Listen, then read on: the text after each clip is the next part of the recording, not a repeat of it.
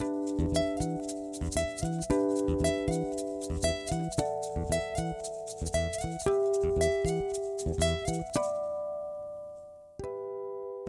estimated 1/3 of the world's population is infected with tuberculosis.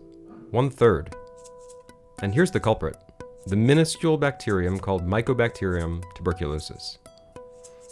But does that mean 2.3 billion people are sick? Fortunately not. Only a small proportion of them actually become sick. To understand why, let's take a closer look at the bacterium itself. When someone with TB coughs, they expel little drops of saliva that fly into the air. Some of them may contain the TB mycobacteria, which can then be inhaled by someone close by. The mycobacteria then continue their journey down the respiratory tract and into the lungs. That person is then infected with TB. And this is where it all becomes a little more complicated.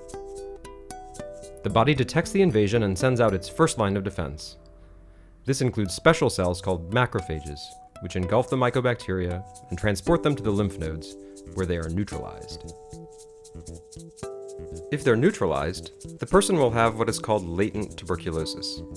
This means they're infected with the bacterium, but they don't have active TB disease, and they're not sick. However, in 5% of cases, the immune system is overwhelmed. The TB mycobacteria multiply and escape, and the person falls ill. This often happens with young children, whose immune systems are not fully developed. In other cases, latent TB can wake up and become active TB. This can happen months later, or even years later, especially in adults with weak immune systems. For example, people who are HIV positive, or who've had organ transplants, or who are undergoing chemotherapy.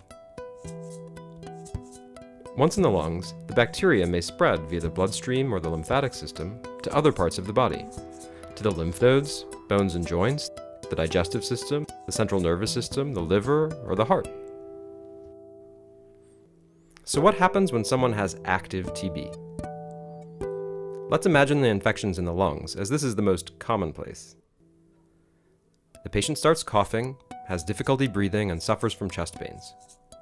If these symptoms last for more than a few weeks, and are accompanied by fever, night sweats, and weight loss, the doctor has good reason to suspect tuberculosis. The next stage is diagnosis, and then treatment. The battle is far from over.